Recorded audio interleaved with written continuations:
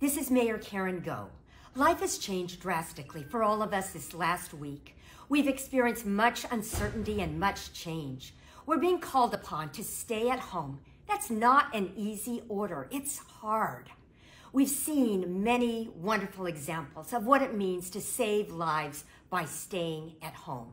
Brave businesses that have temporarily closed their doors.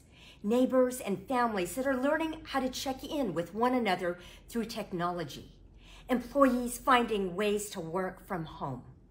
Thank you to everyone who is following the guidelines. But for the safety of our city, we need every person to follow the guidelines. Staying at home saves lives. Think of someone you care about and what you'd be willing to do to keep them safe. Someone else staying home could save the life of someone you love. By staying home, you could save the life of someone else's loved one. Doing the right thing takes all of us.